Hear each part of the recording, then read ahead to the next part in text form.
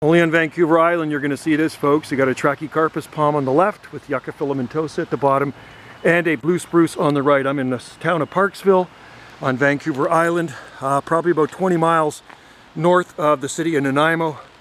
And we're right on the water. You can see the native arbutus trees. And we're getting close to the end of January. So Trachycarpus palm trees. There's big Trachycarpus palm trees all over this town. Right in the park there's some 25, 30 footers. So here they are, growing beside island cleaning supplies. And let's see if that's I don't know if there's seeds on it. Hard to tell. Huh. Anyway, palm trees on Vancouver Island, folks. Thanks for watching. Cheers.